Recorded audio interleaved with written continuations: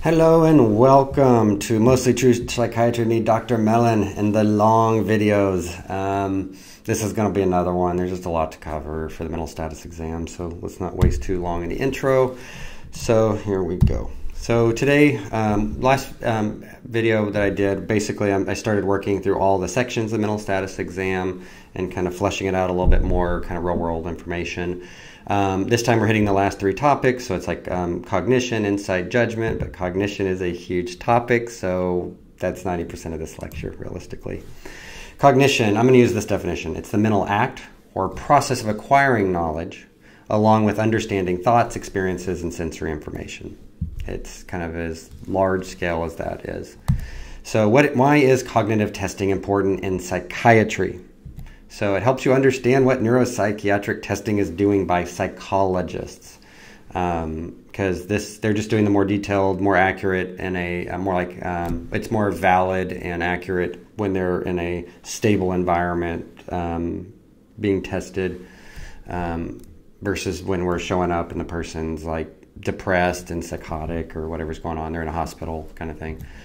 It helps build your Swiss Army knife of tools for patient diagnosis and treatment. So you don't always need every tool in the Swiss Army knife, but when you do, you do. So you're a specialist doctor, this is one of those tools you need.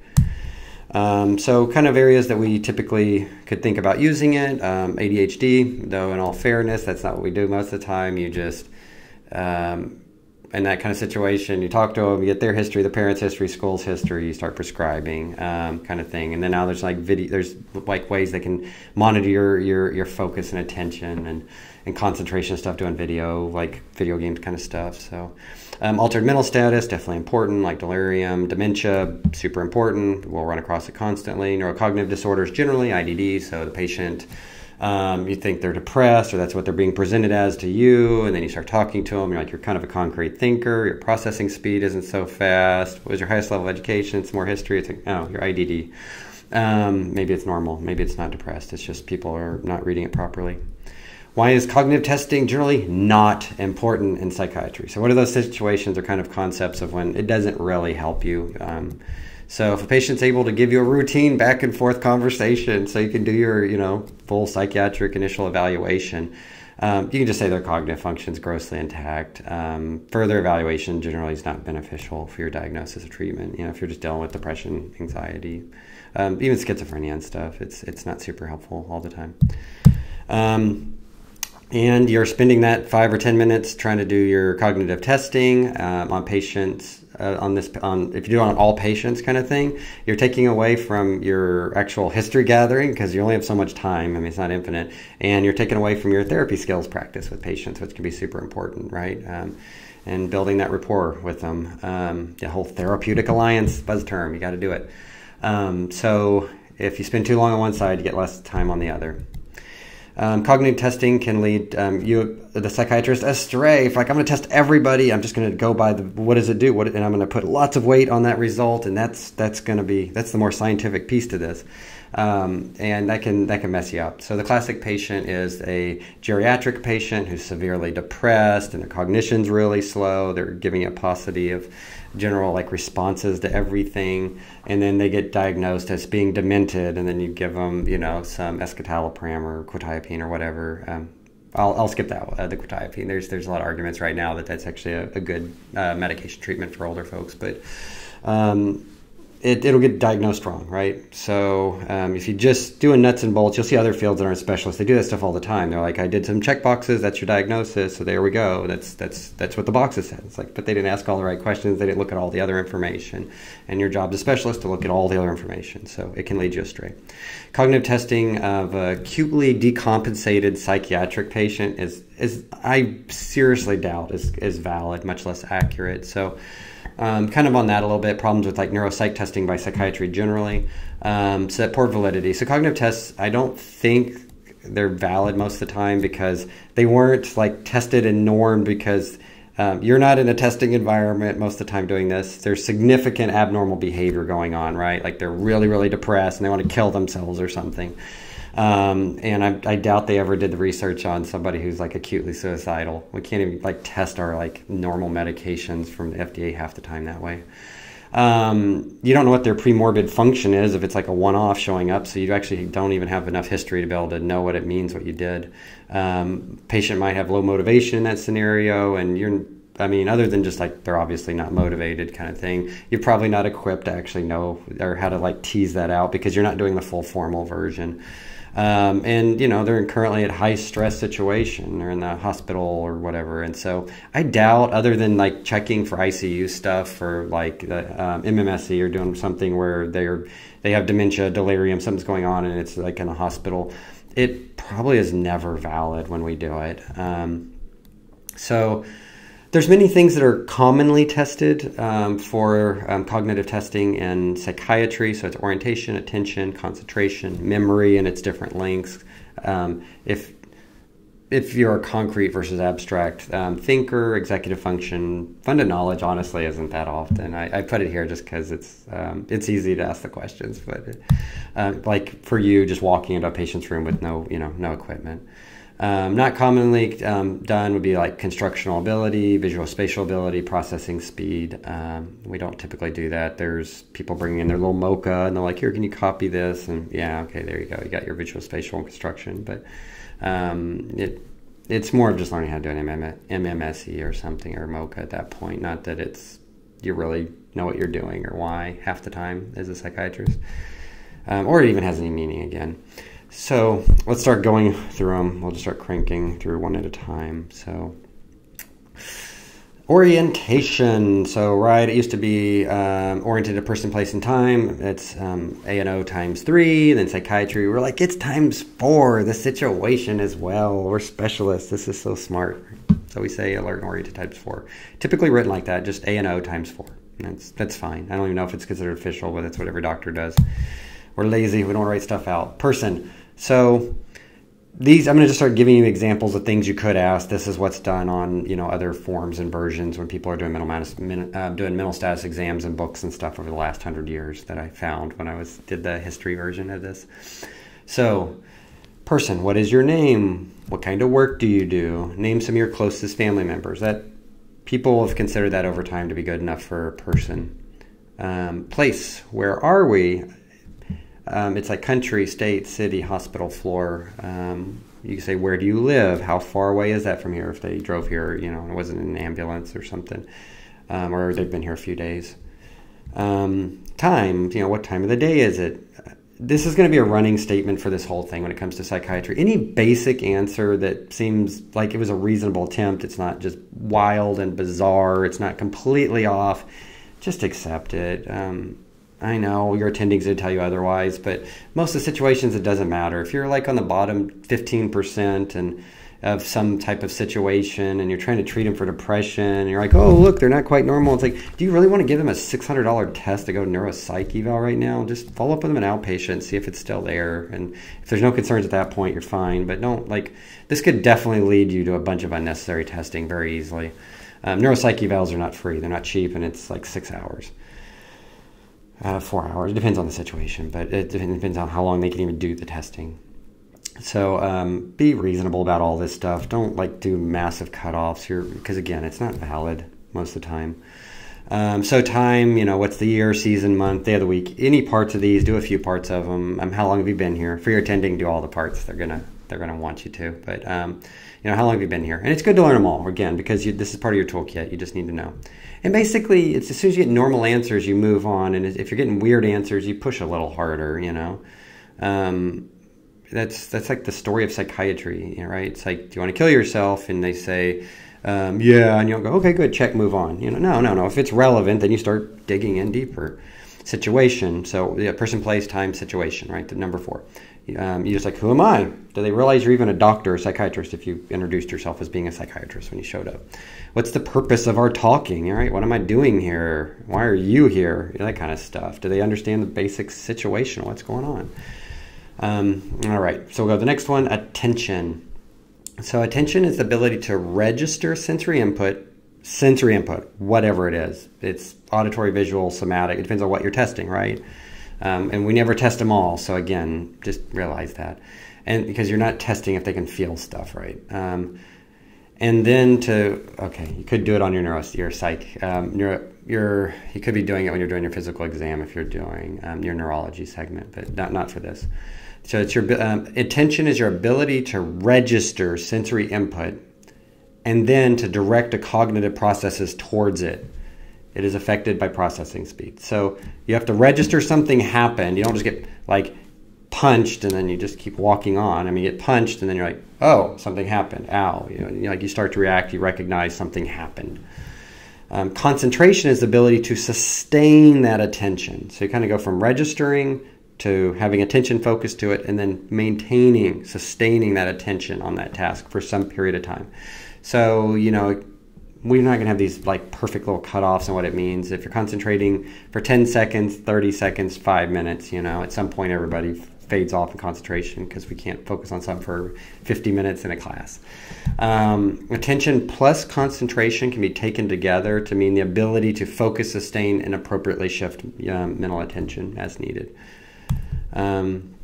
Attention usually is not specifically like tested. If they're having a back and forth conversation with you and you do your neuropsych eval, attention good, concentration good, you're done. For concentration, you can test it. There's lots of ways to do it. So it's just being asked to do anything that requires them to stay on task for at least a solid minute, right? It's likely to be good enough. I mean, some of these things are 30 seconds. They're not even a minute.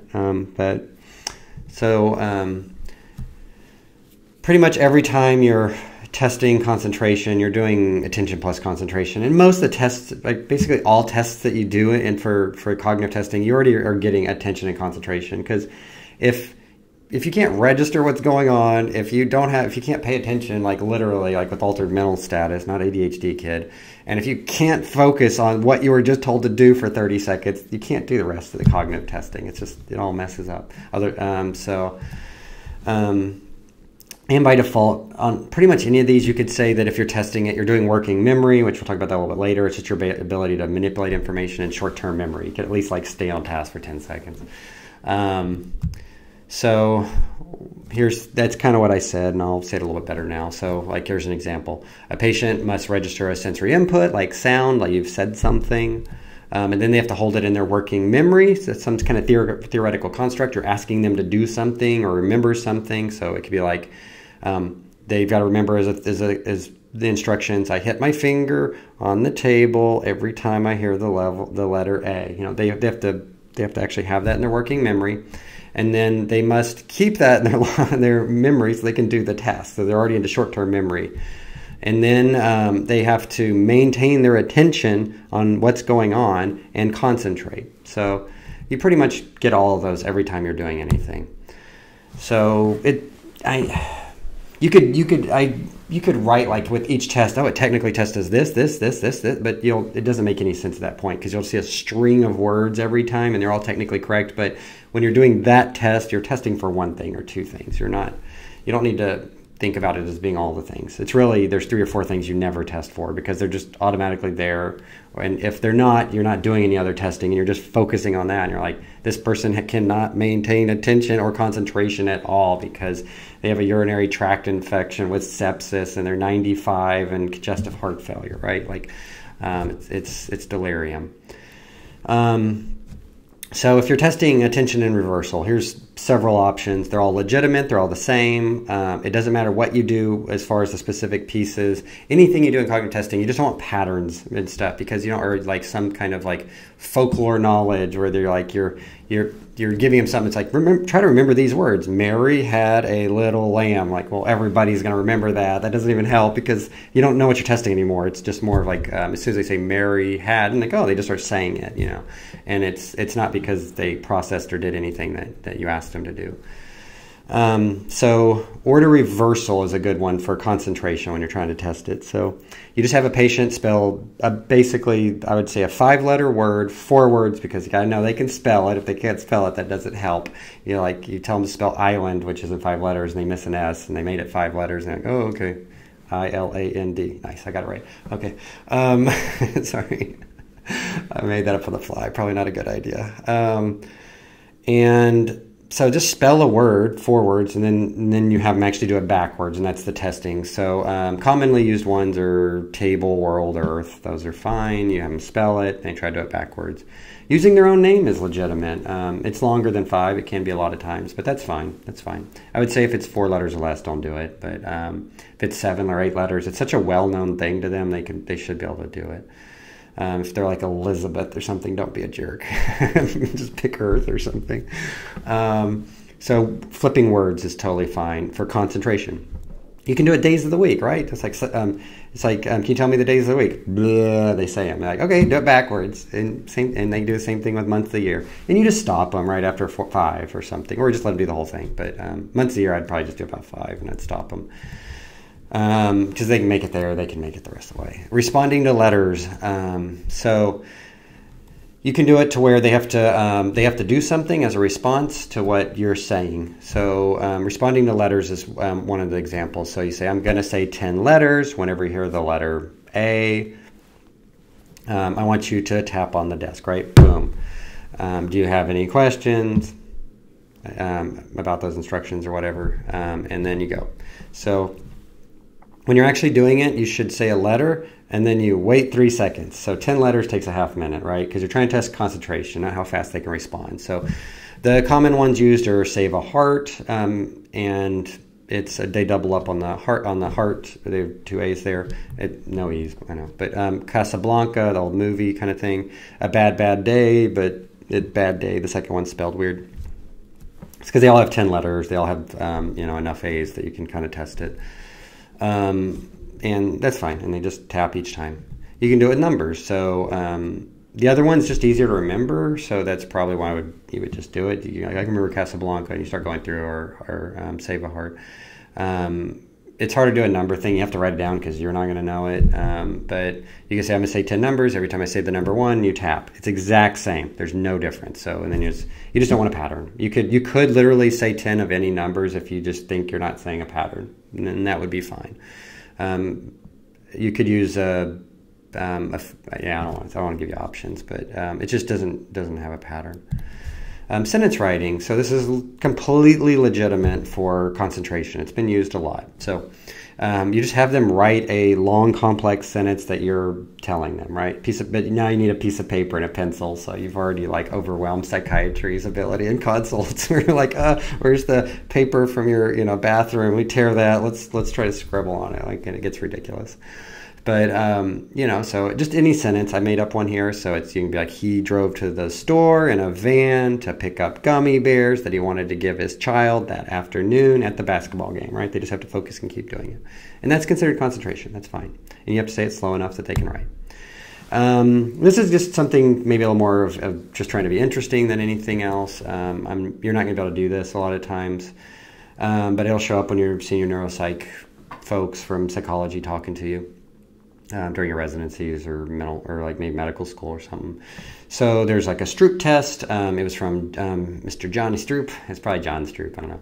1945 was a PhD thesis he did. He was just studying interference in serial verbal reactions using incongruence of word and color.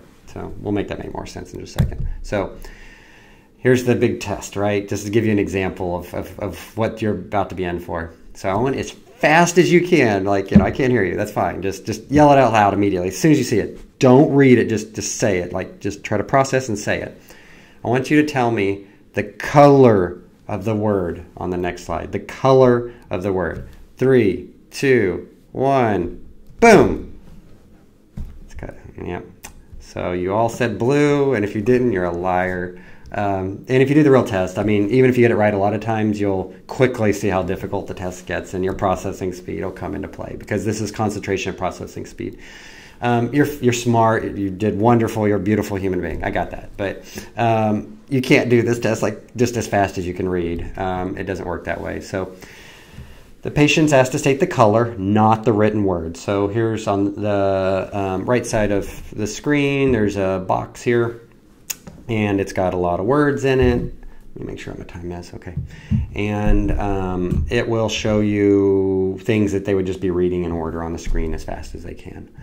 Word recognition is faster and it's more influential in the brain, like stronger pathways, or it'll get there quicker to result. And so words are stronger in the brain than color. So that's why they're asking you to do the thing that's harder. So they're asking you to tell me the color, because that's the first thing you're going to try to say is wrong. You know it's wrong. You have to concentrate on that, and then you're going to have a little bit of processing time to override that incongruence that he was talking about, the interference and incongruence. So it's kind of just using selective attention, because there's more than one aspect to what you're looking at. It has more than one property. Sit up a little bit. My bottom's a little uncomfortable there. So it's like a selective attention that you're trying to use. You're trying to concentrate. This is executive functioning all over the place, because when we get to those slides later, it's just not the one you'll ever do.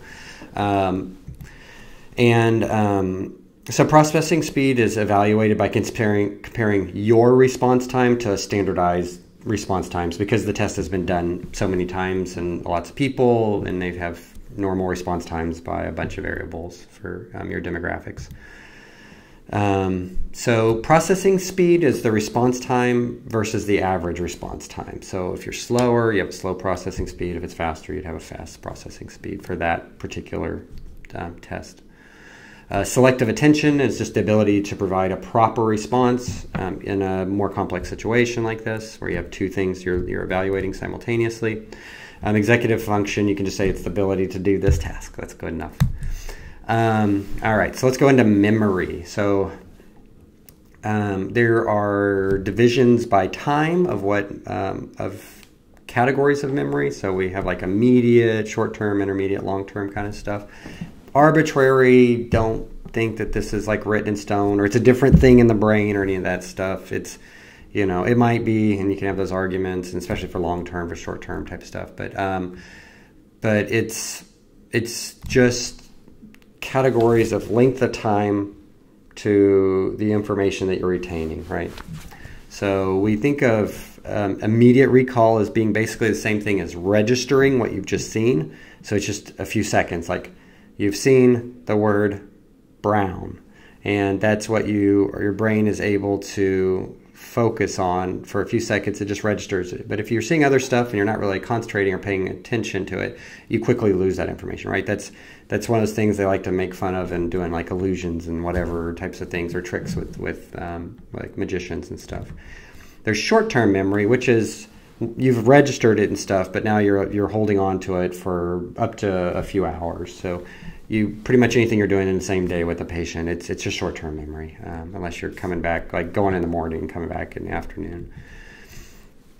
Intermediate memory would be after a few hours. And you're like, well, what's a few hours? That's why this doesn't matter. It's 2 hours. It's 5 hours. I don't know. It doesn't matter. To a few days. And that's where this gets annoying, and that's why the whole mental status staff are doing most of these things. A lot of this, like these parts, are just research tools that have been done over time, and some of them have been found to be useful over time.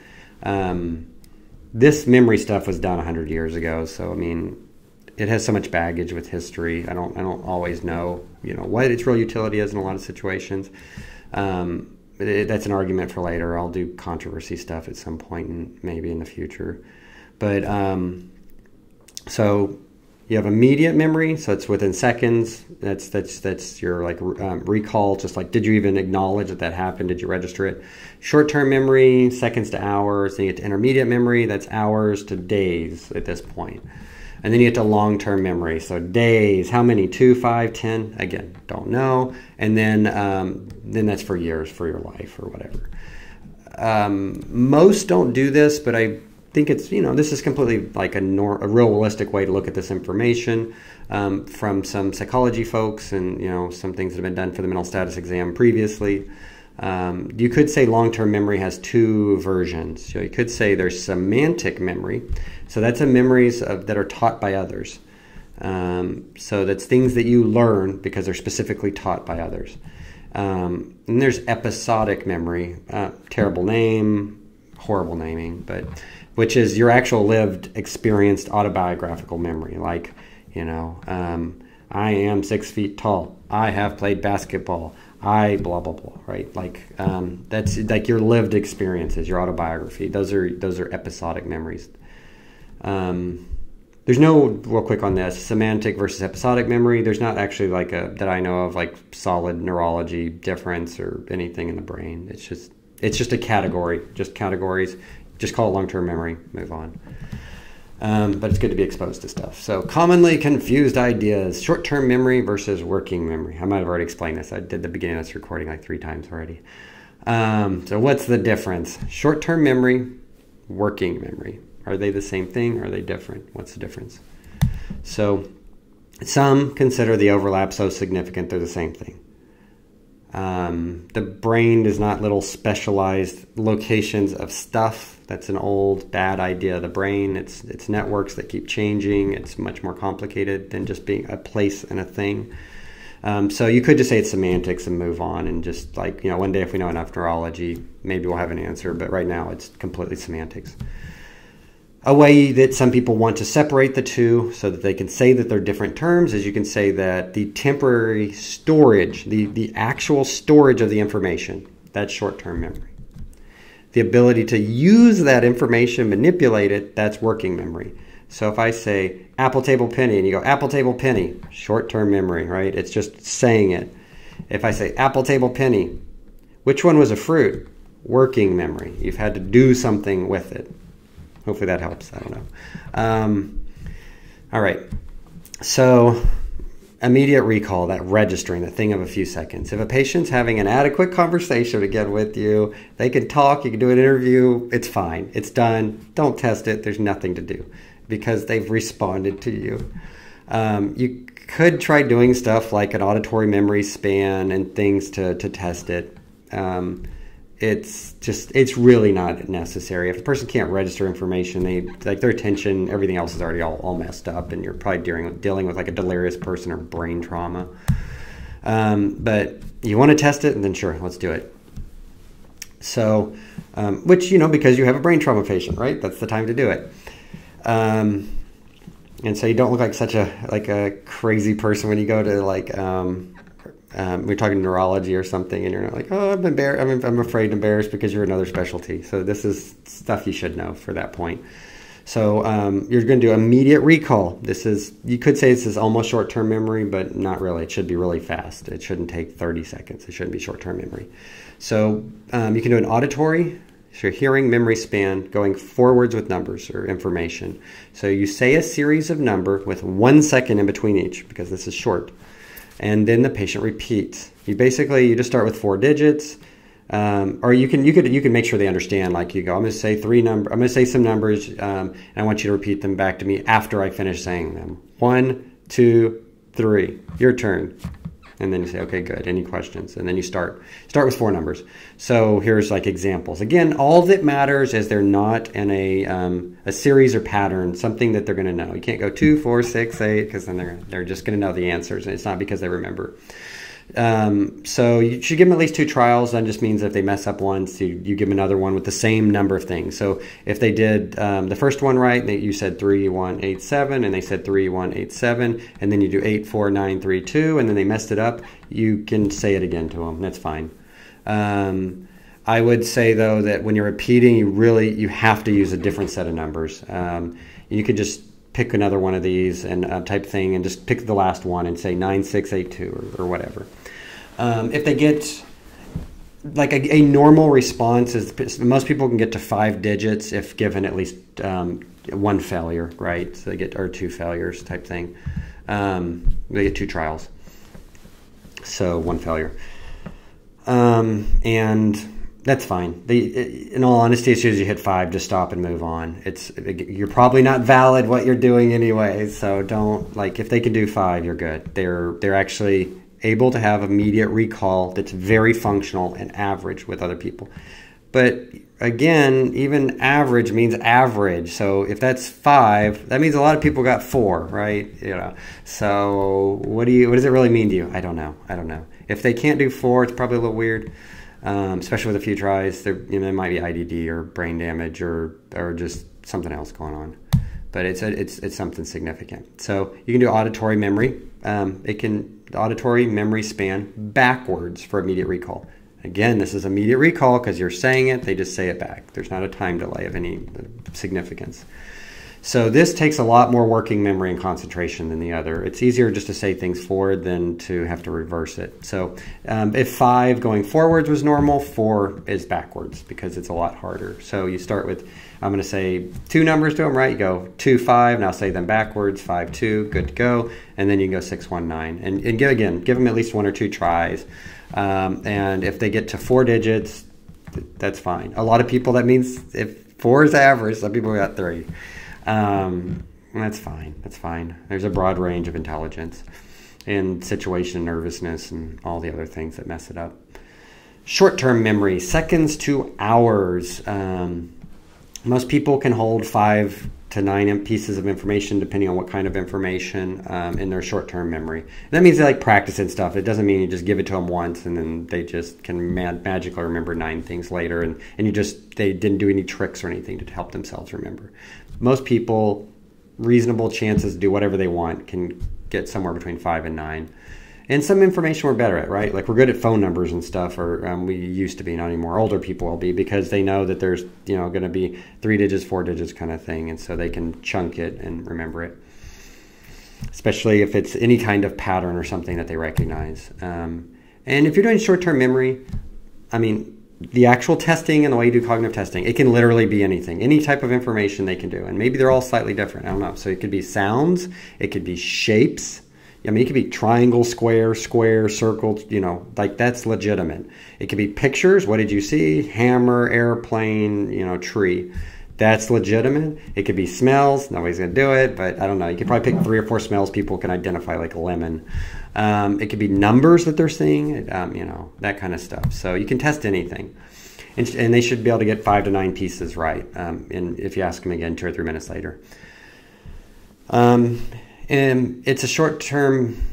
I think you should, like always, it says 1 to 2 minutes here. I would be really hesitant under 2 minutes to call that. Again, there's no real hard borders, but give them at least 2 minutes. Just say Dr. Mellon told me to do that. And you need to ensure registration first. So you can't just be like, the numbers are R27490. And then you just start talking for a while, and you come back, where are the numbers? And they're like, oh, I never even learned them. Like they got to say it back to you and actually show that they registered it, because otherwise you don't know. It's like, I want you to spell falafel and backwards, and they can't even spell it forwards. It doesn't help, right? It's that kind of thing. So they have to register it. For simplicity, that doesn't matter. We already talked about that. Okay, verbal memory. So these are ways to do short-term memory. So 3-word recall: apple, table, penny. Please repeat these 3 words: apple, table, penny. I'm going to ask you them again in 5 minutes, and then you're totally wrong. You ask it again at 3 or whatever. So when they actually ask them, say, what were those words I asked you earlier to remember? They try to give them, and then if they don't get it, you give them a hint. So it's whatever the hint is. There's not like official ones that matter. But if it's apple, that's a fruit. Table, you can say it's a piece of furniture in a house or whatever you want to say. And a penny, it's a coin that nobody uses anymore. And then you write down the words that they use, number correct, hence given. So, it's kind of like a way to write this would be like short-term memory: apple, table, penny, 2 of 3, did not get apple, required hint, furniture for table. So you told them what they didn't get and they needed a hint, that kind of thing. So I looked at this a little bit. I was just curious. Everything I say, take with a grain of salt. It's mostly true. Psychiatry with Dr. Mellon. So, let's see. So apple, table, penny. I was like, where did this thing come from? Why does everybody say this? And this is like the problem I have with our field generally. We act like things are more real than they are all the time, or more official and correct and all this kind of stuff. So I think it's basically from Fulstein's 1975 mini mental status exam. There's like a question, it's like number 7. It says, I'm going to name 3 objects. After I have said them, I want you to repeat them back to me. Remember what they are, because I will ask you to name them again in a few minutes. Apple, table, penny. All right, so the mini mental status test is for dementia and estimates severity of progression over time. And are you testing for dementia right now? Is your patient calm and collected, not in the depths of a serious psychiatric illness? No. then your patient's not part of their like original patient population kind of concept and how the test gets used over the decades and tested and researched on. So it's too influential, these 3 words. It's so every textbook in attending uses them like the official 3 words. It could be anything, right? It doesn't matter. Pumpkin, log, unicorn. That's totally legitimate, right? You could say a Halloween. I don't know. It's a dead plant. I don't know, and it's a magical animal. Something. It's like it doesn't matter. Use whatever you want. Make sure they're not in a category. They're not related. Don't go like, it's a blue jay flying, right? Well, one of them's a verb. Don't do that. Just use nouns. But yeah, don't pick things that they're again going to just clump together, and it's not good for testing their actual short-term memory. So those are verbal memory things you could do, right? Auditory memory, so that's like tap counting. I've never seen a person do this, but I'm going to do it in the future.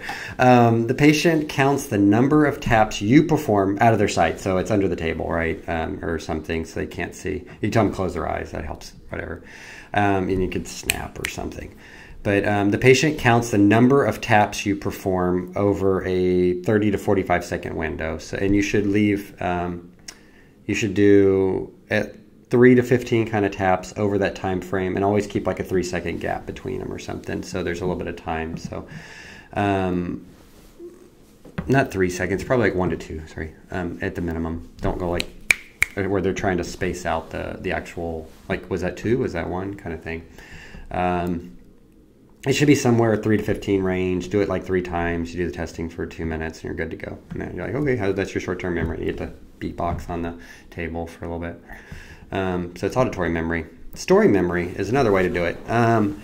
So this is where you just read a paragraph, long story, with that quote notable phrases is parts to it. And the patient then tells you as much of the story back as they can. And it doesn't have to be in the right order or anything else. It doesn't matter. Anything reasonably close to anything said is completely fine. So very commonly there was a few done that had 15 notable phrases, and if you get around 8, you're doing great. So it'd be like, Jerome is a television news reporter. He covered an earthquake that happened in Los Angeles. He interviewed an old man, blah, blah, blah, right? And getting 8 of those, like, it had a car, volcano, Los Angeles, whatever, like, you know, and you wouldn't call it a volcano because it's a little too far. It's supposed to be an earthquake. I would be nice. I'd probably count it. I don't care. But other people would. But as many pieces as you think they just reasonably got close to it. Because you're asking them to repeat a story to you. It's like, not everybody's going to be perfect to that, but around 8, pretty normal. There's been longer versions. There's this one. I can't use it. It's like copyright. Everything's copyright about everything. But it's like the cowboy story, and it was 32 phrases. So it's like a bigger, chunkier paragraph. And they'd be like, well, 20 is normal. So you see, it's just lots of details. Can they get about half? That's good enough. So intermediate testing. So this is your hours to days testing, and it's kind of hard to test in psychiatry most of the time. You have to ask types of questions you could actually know is factually true, and that's not always easy to do. So how you could do that is like, how did you get here today? If they came in an ambulance a few hours earlier, or drove in a car, and they could tell you the right answer. I mean, you know, that means something as long as you know from the ER note or, you know, the ER doc. What was the weather like yesterday? If it was raining or something different than normal from where you were at. What did they serve you for whatever food meal, you know, on the unit before? If you looked at the food meal so you could see what they had or something, then that would be legitimate. What was yesterday's group session about, or their group therapy? That would, if you know the topic or something about it, then that would give you a way to know their intermediate term memory is doing okay. Long term, so now we're like the days to years. Long-term memory typically takes verification from another source, right? Like how would you know the real answer to it? It's their life. So again, I'm going to do this in the semantic kind of memory breakdown with the episodic, but so semantic memory would be things that other people have taught you. And so things that you could test is a way of long-term memory. You could break it down and then you test it because you know if they know it or not. You basically just pick the easiest things you can think of. That's the only goal. Like where you're like 99% sure most people could answer this. And you got to get more than one thing to try to answer, so that if they're the 1%, you're not just like, oh, you're all messed up, you're crazy, we're drugging you, brain scan, right? Like that's so who was the first president in America? That anybody born here probably can answer that. What country did the U.S. fight against for its independence in 1776 with George Washington, that kind of thing. Who is the current president or last president? I'll give them either, because it'd be surprised how many people mess that up. So it's like, who's the current one or last one? Especially if it's split between the parties, or you have one party one time like Republican and Democrat another, then it's like they have a good chance of getting one right. If it, you could say like, name planets in our solar system, name me vegetables, name insects, just anything. And what temperature does water freeze? Something like that. Don't do anything hard. Try to ask a question you think a first grader could get some answers right. Episodic memory, this is autobiographical stuff, so you need somebody else's information to help you get it right. But in a normal back and forth, in a normal situation, they're telling their family history and doing all this stuff, they're perfect, right? They're giving you all their long-term memory history that's what all the history is that you're doing, pretty much. But easy things would be like jobs they've had, schools they've attended, their medical history, that kind of stuff. Being very lax on the medical history. Don't be like, oh, you didn't tell me you had diabetes type 2. And it's like, I told you I had sugar problems. Okay, good enough. You're the doctor, not me. But it's your life. You're supposed to know it all. How do you not know what medicines you put in your body? It's like all this silliness that doctors get all caught up on. It's like not real life. Concrete versus abstract thinking. I had some water. Let me get some more. This is a long speech. Okay. Hope you're all doing well, and this is somewhat helpful. So concrete versus abstract thinking. So young children are concrete thinkers. I think the most proper way to think about that versus being weird about concrete versus abstract is, especially when you're young, they're the best example of this, and it's due to understanding a language and everything else, right? Being a concrete thinker means that words are taken literally. You're not using context or layers to the stuff. It's just, this thing means this. And if it's if it's an idea that's kind of broad or something, or it's not comparable to everyday life, things you experience, it's hard. Death is not going to make a lot of sense, or, lots of things like that are not going to make sense if you're real young, because you're like, they went to sleep, right? Like using something that they can understand. The tree went to sleep, or whatever. It's like, no, it's dead. It's a log. To an extent, right? You can teach abstract thoughts if you really work, or particular concepts, even people that are young. But around age 8 or 9, boys, girls, maybe slight difference. Different kids are just different on when they become more just firmly in an abstract area versus they're still transitioning. So somewhere around 8 to 9, they're understanding double meanings. They can think about thinking a little bit more. They hypothesize and make interpretations. It doesn't mean that you won't run into a 13-year-old who still does random things that are completely concrete. And you're like, whoa, you just really said that. You're like, that's normal. It takes a very long time before we're fully abstract and we just catch all the social cues of our culture and everything else going on. The normal flow of conversation is usually good enough. You just say that you can tell if they're a concrete thinker or not. If you're like, say, hey, what brought you to the hospital? And then they say, ambulance. And then they don't say anything else, right? You get all these like real chopped, direct things. Then, you're thinking IDD, autism, what the heck's going on? Are they playing with me? But that's also would be obvious during the conversation because they'll do things that are abstract. So once you understand what concrete thinking is, we go through this and you see patients, it's super obvious almost all the time. Remember, delirious dementia patients will try to play dumb with you. So these are people that when you're doing actual cognitive testing a lot, like delirium patients and dementia patients, they're going to try to play dumb. They're going to make up excuses. I don't know that. That's hard. I was always bad at math. They're like just excuses are coming all over the place. So they'll start joking about it and try not to answer, all these kind of things. You don't let them. You just keep going. It's kind of like, it's just the stuff you got to do in psychiatry. You know, I'll go back to the killing yourself. Like, if you had thoughts of suicide, yeah. Okay. Have you ever acted on it? Have you ever tried it, attempted? Have you done self-harm? When's the last time, you know, blah, you have to just start plowing in over. You don't just leave it there. Like, and so it's the same thing. It's like you're trying to figure out if they can do abstract thinking. Can they focus and concentrate and executive function? And you're concerned about it, so you keep asking and you push them, right? And, and so the dementia delirium patients, particularly in this area, will fight back a lot. And don't get pushed off. That's like a medical student first year, you know, psychiatry resident mistake. Abstract thinking is usually tested with either similarities or proverbs. Those are the ones everybody likes to use. Okay, we'll talk about them, and then I might give additional input. Similarities testing. So this is done to test the patient's ability to give an abstract reason why two objects are similar, right? This is on MoCA. We're all like, oh, I know this one, and similarities. So in typical, like a good question format to do this, you should say, in what way are blank and blank the same or similar?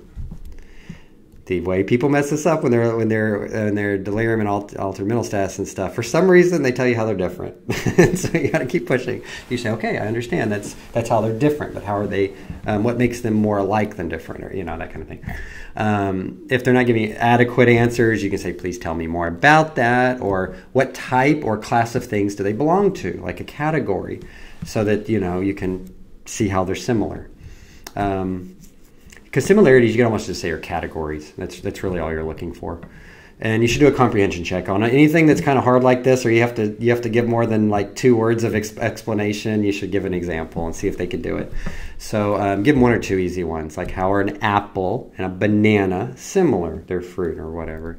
And they're at a grocery store. Okay, well, in what way? And you start pushing in again. Or please tell me more about that kind of thing. How are a monkey and a dog similar? Animals, mammals, whatever. Again, never get caught up on if it's the right category answer. I mean, this is not if you gave them a, grade school ABCD testing, sure, but they don't have that, and it's not fair to be like, they said mammals, they're animals. That's dumb. Don't be that way. And if they can't answer that, an apple and a banana are fruit, and they're like, but one's different, one's yellow, one's red, and they just you're done. Like, if you can't get past those, they can't do it. They're abstract. You really start asking other questions. Keep changing what it is of what you're asking, and different. Don't just. I would if similarities fail that early, I would actually flip over to the next one after that, which will be the proverb testing. So, let's see. Yeah. So I wrote down a list of examples that have been used in different ways and different things, just to give you an idea. So it could be like a barn and a house. I said a barn and a house because that's what they did here, but any 2 buildings. A bird and a butterfly, a car and a bus, a duck, a chicken, guitar, piano. You can look at this and get ideas. Anything works. Don't ever get caught up in, well, that's what this one test has. That must be the right answer. You can have fun with all these things and come up with your own special list you memorize, because that's all it is. You got to do it over and over, the same one. If you change every time, you'll confuse yourself to no end and won't know what to say. But, it's fine. Proverb testing. This is super hard. Most people, I don't think, can do this properly, but this is the other one that's done. So proverbs are sayings with meanings that are beyond that literal statement. And so it's a statement that's easily understood, like just by the words in order, but it is entirely meant to be something else, and that's more the cultural relevance and the abstract thinking side. So you just say, tell them, a proverb is a saying with a broader meaning than its literal statement. An example could be that Rome wasn't built in a day, which literally could mean that it took more than 1 day to build Rome. But as a proverb, it would mean you should not be rash or impatient. Just think about how hard that second part is to answer properly. I couldn't do a very good job at it. Your patients can't do a good job at it. I mean, a bunch of science majors are like, we're horrible at this stuff. But you know, like here's a very common one, probably one of the most common in the English language right now for US. Like the grass isn't always greener on the other side. I think we do a little bit better on this one. Maybe it's a little bit easier to try to get in the ballpark. And that's the whole goal of this thing. If they get in a ballpark, if they give you an abstract reasoning, take it. You know, if they could sort of give you some stuff, totally fine. You're mostly going to cower patients where they don't want to answer it and they feel weird. But, you know, so literally it means that maybe this side's browner, that side's greener, you know, or something like that. But as a proverb, it is referring to the idea that people always want something they don't have, like a job, fame, some other person's situation. It means the other option isn't always better, something like that, right? And then, you know, so you give some examples. So I picked some of the easiest ones I could find. Come up with your own. It's all good. Come up with your own. I mean, by go for some very culturally broadly understood common ones. Don't do anything weird. Don't literally make up your own.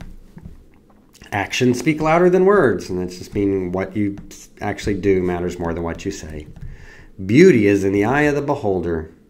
Each person has their own idea, concept of what beauty means. Don't count your chickens before they hatch. You don't know what you're going to get, right? That's kind of all it means. Live and learn. Life teaches you lessons. It's that kind of thing. So next topic, executive functioning.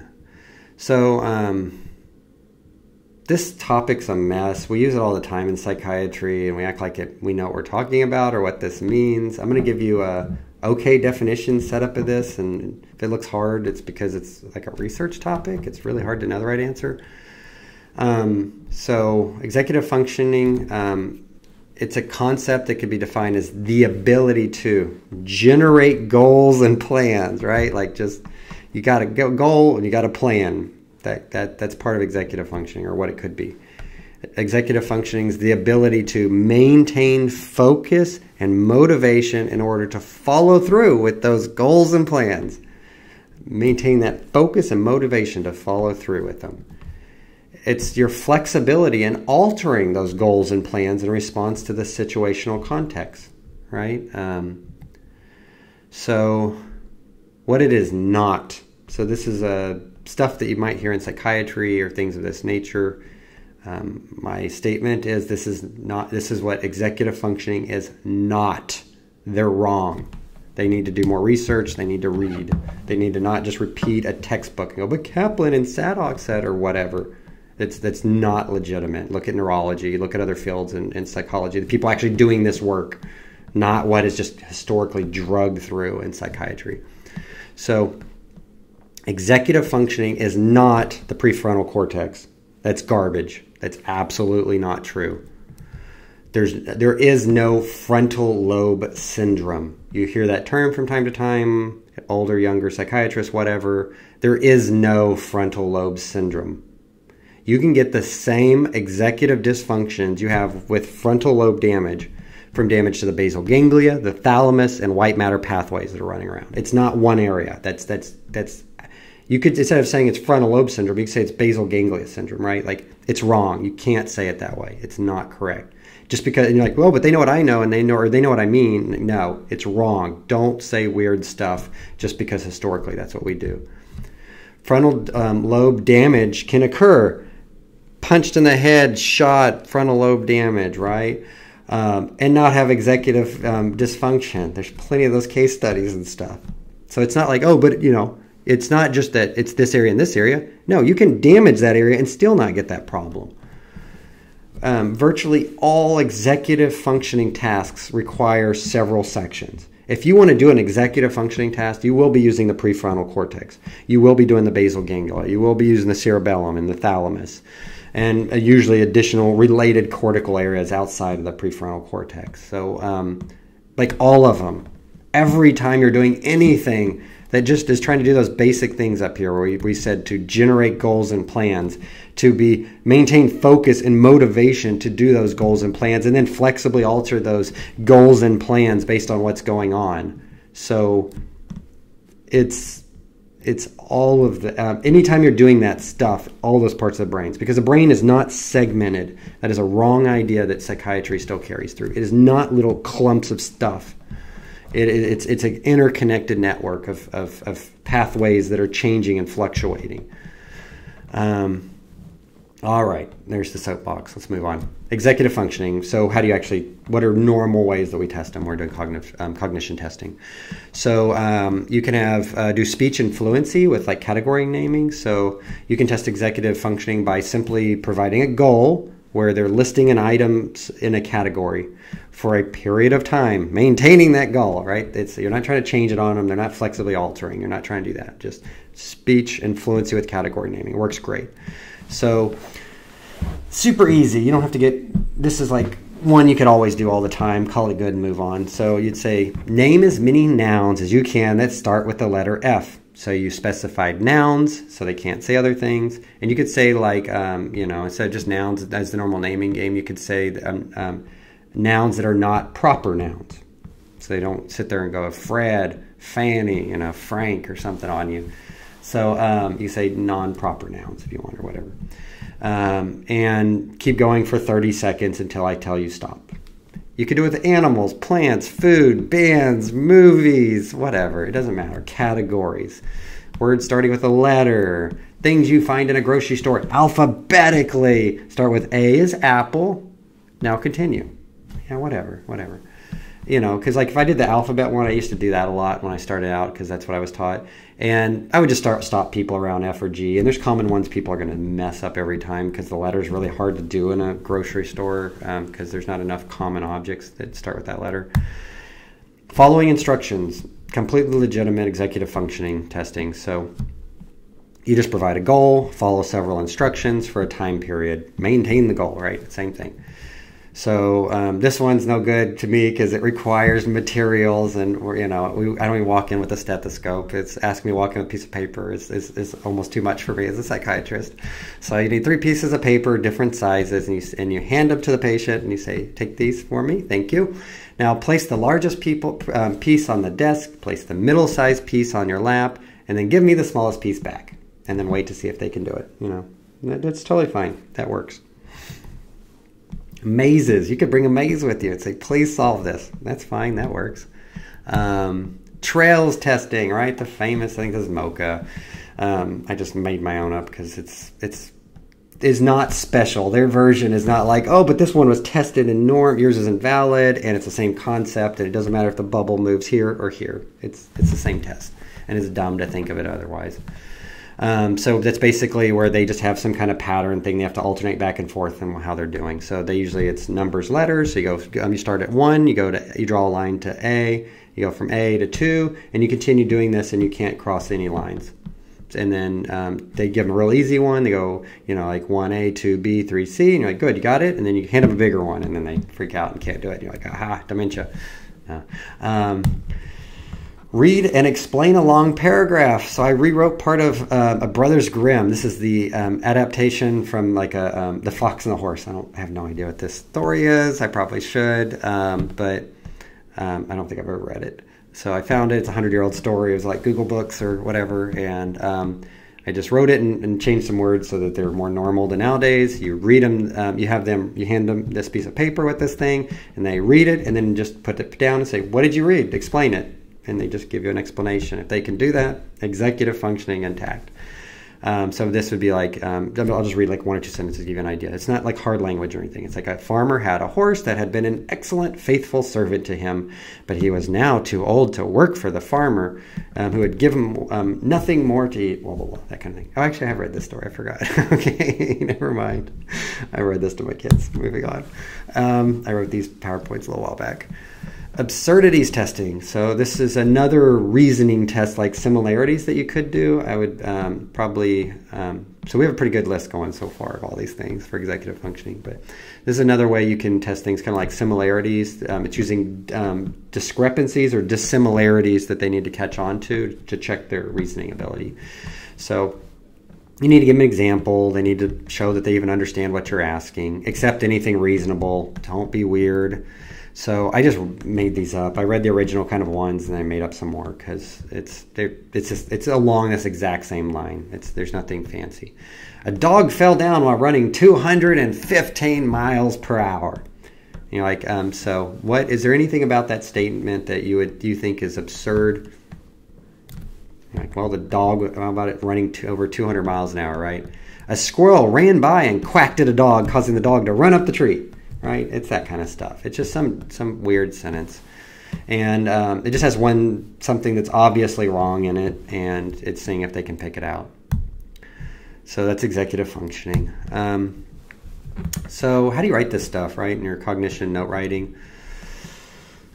So you can write your interpretations when you're doing this part of the note, when you're doing your MSE. It doesn't have to be separate. Many psychiatrists commonly kind of write it here. So you can put like concentration poor, and then put patient unable to spell table backwards, and then you write what they did. And you write what they did. So EBLAET. That way so you don't have to further explain, oh, they inverted these letters, they added somebody else can look at it. It doesn't really matter. It's just they couldn't do it. That's what they said. You know what it is, but you don't need to write a paragraph. You're just, this was the task, this was the response, their concentration's poor. Good to go. So I wrote several. I'll kind of read them to you real quick. So, sensory, for sensorium and orientation kind of stuff, you say alert and oriented times 4, or you could say like alert and oriented to self only, or A&O times 1, that kind of stuff. Attention, concentration, you could say reverse spelling, world as DLROW, serial 3, subtraction from 20, 20, 17, 15, 10. They obviously messed that up, and so you could say like poor concentration and write serial 3 subtraction from 20, 20, 17, 15, 10. And everybody knows they messed up, right? Memory, registration and short-term memory intact. Recalls 3 of 3 objects immediately after 1 minute. I don't feel like you have to even write it down what the word is, right? Like they got it all right. Who cares? Intermediate memory, impatient, breakfast properly reported. So you gave an example of how you know it's an intermediate memory because it's of what they would have to be asked in that situation, versus the famous apple table penny, or you could write apple table penny, whatever, or was it pumpkin log unicorn? I hope some of you do that in the future. I think I might. Long-term memory, semantic memory, names first president. Episodic memory, names high schools attended. It's that kind of thing. Abstract reasoning, identifies a bird and tree as both living, that kind of thing. So that would be, better than most of us, what we really do in real life. If you kind of even wrote roughly like that, that'd be pretty awesome. All right, insight and judgment, last 2 pieces, and we'll have made it through this. You're all doing awesome.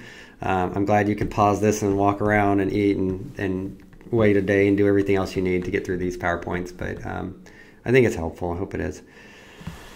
All right, insight, simple definition, aware of one's own illness or situation. Insight, awareness of one's own illness and or situation. That'd be a pretty simple definition.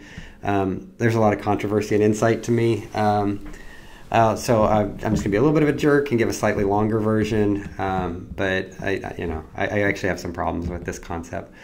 A better definition to insight could be like the ability to label atypical mental events, behavior, emotion, experiences as unusual and relevant to the psychiatric profession.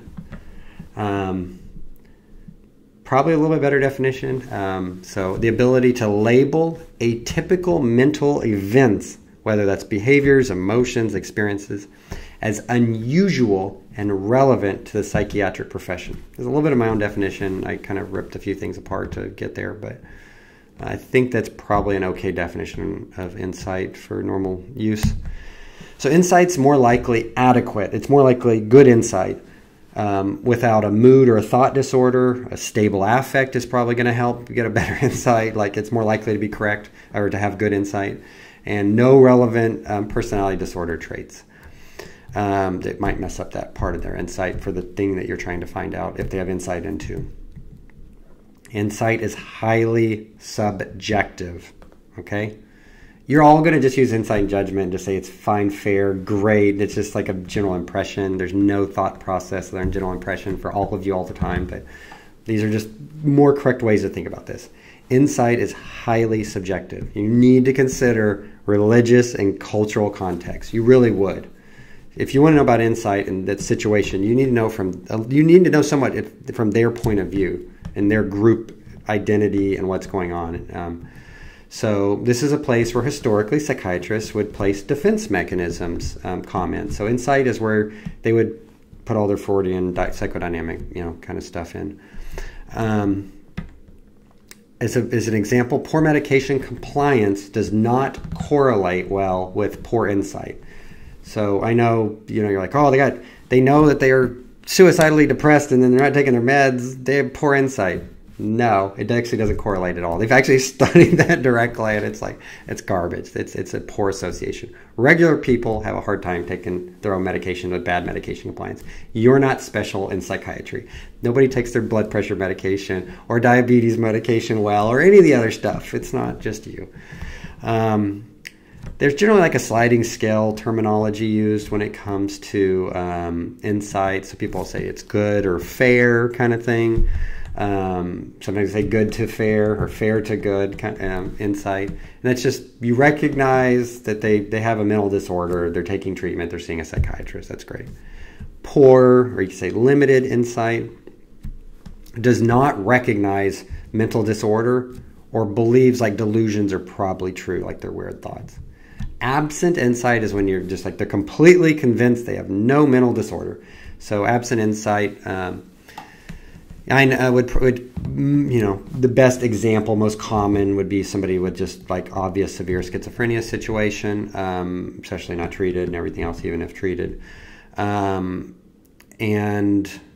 just because you're a drug addict and you have an addiction problem and you blow off the psychiatrist and you want to leave and you're a trap stuff, that doesn't mean you have poor insight. We'll get into those kind of things in the end. But it's their absent insight, completely convinced, does not have a mental disorder.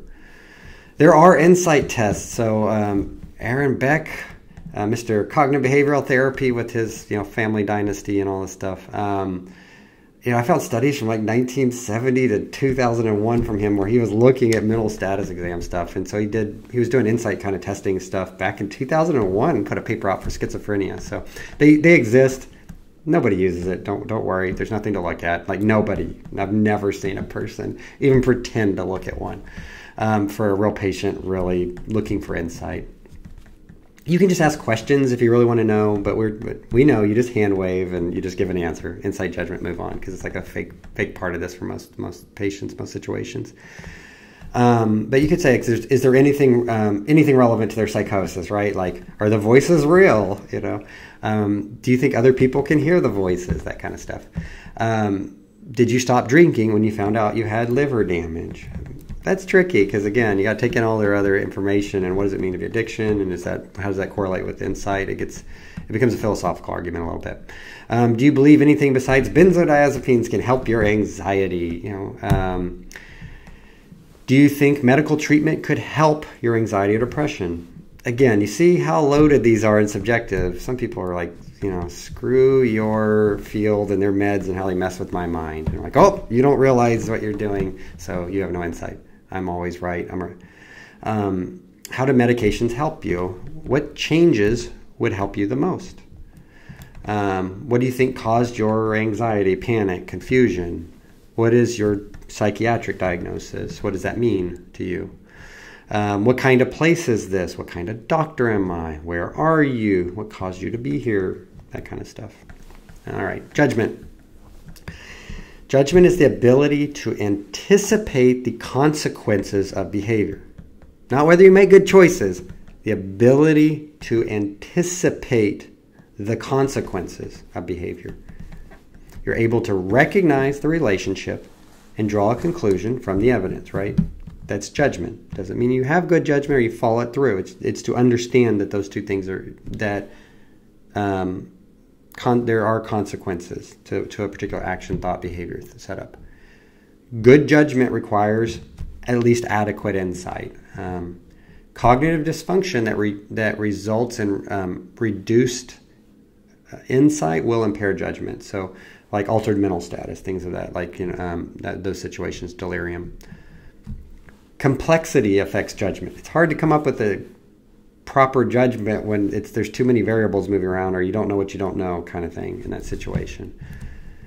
Judgment is also subjective in many ways, just like insight. Judgment is not the same as decision or action. I'm going to say that again.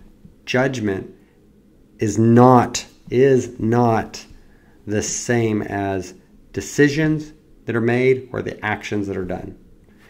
Judgment precedes decision and action. Because you don't agree with someone's decision and actions does not mean they have impaired judgment.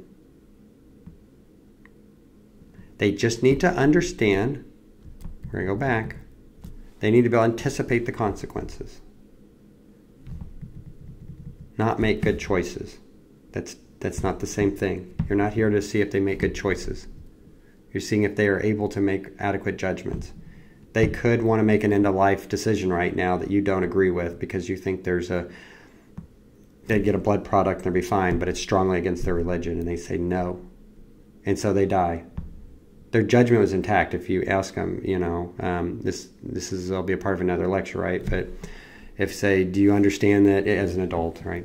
That if you don't take this blood product after you've just been in this car wreck, that without it, there's a good chance you're going to die. With the blood product, you're very likely to live. Yes.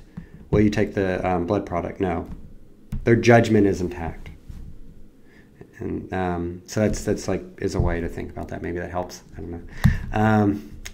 That sounded serious, didn't it? Judgment is not related to outcomes, right? The action, decision, outcomes kind of thing. So these are trivial examples. I just made them up, whatever. Bad judgment, bad outcome. So you made a bad judgment and you got a bad outcome. I took drugs because I got bored and I ended up in jail. Okay, that was not a good judgment, and that was a bad outcome for that. Not good.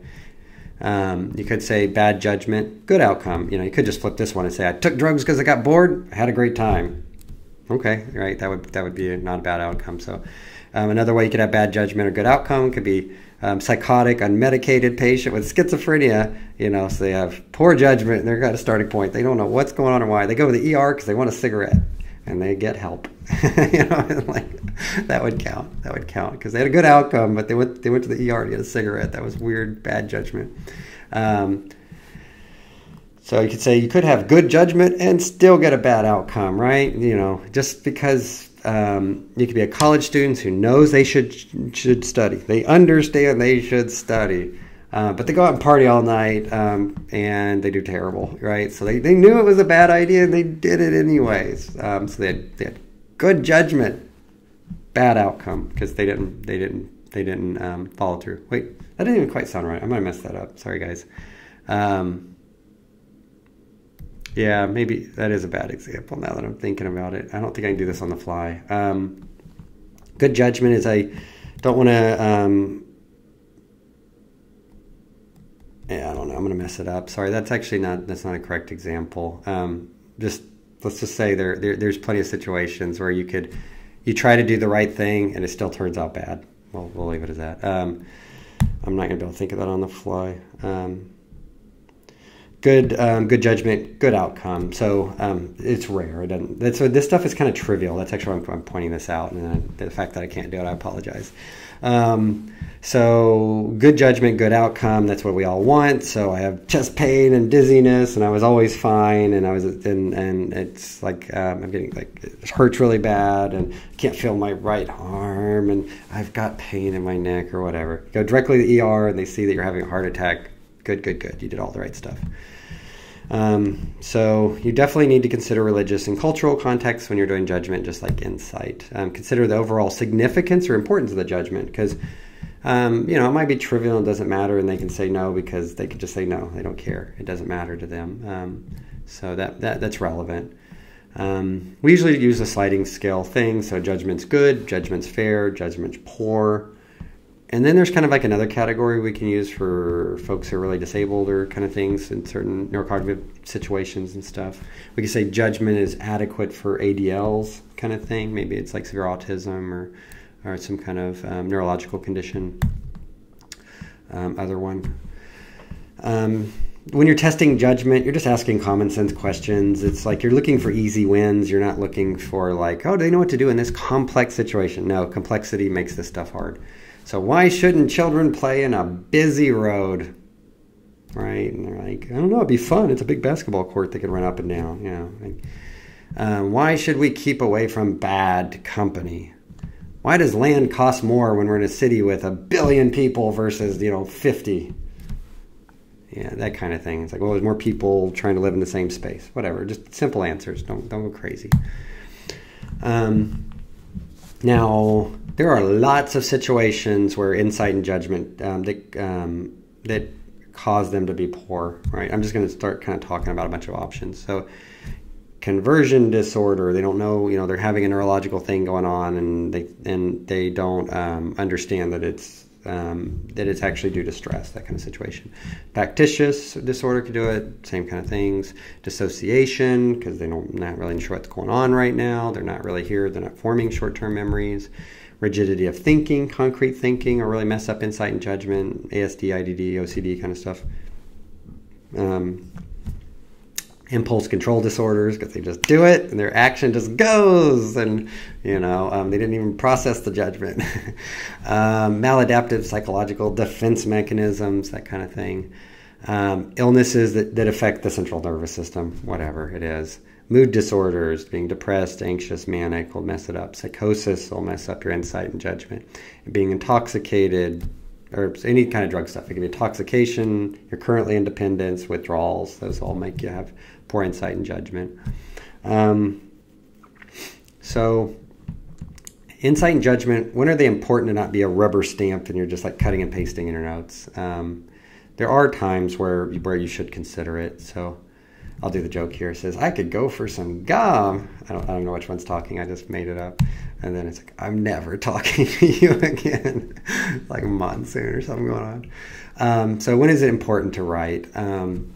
So if it's not safe for the person to discharge, like risk of harm to self, others, deterioration, you should probably say they have poor insight or judgment at that point.